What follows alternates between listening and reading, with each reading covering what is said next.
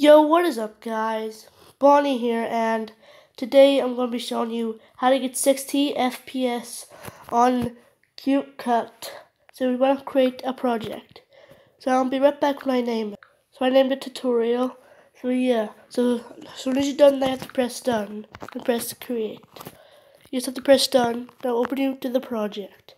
You have to go press back to movies, and then go onto your app store or Play Store or whatever, and then get ES File Explorer, and I'll be right back. So once you have got ES File Explorer, you want to go to International Storage. Then you want to tap the search button and search CuteCut.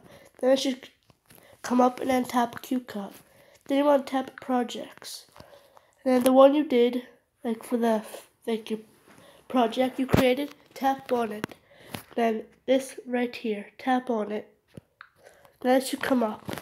So you want to select ES Note Editor. Then it will come up like this. Now you want to tap Edit. Then go to Frame Rate. It has 30, so now you want to do 60. Now you do that, you press Save. Then you go back to CuteCut Pro.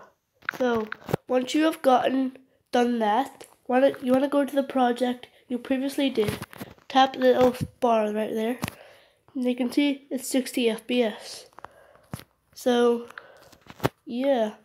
I've already uploaded some Foxy Plays, but I wanted to do this for Bonnie because so you guys could actually understand what I was actually saying. So yeah, hope this helped you guys.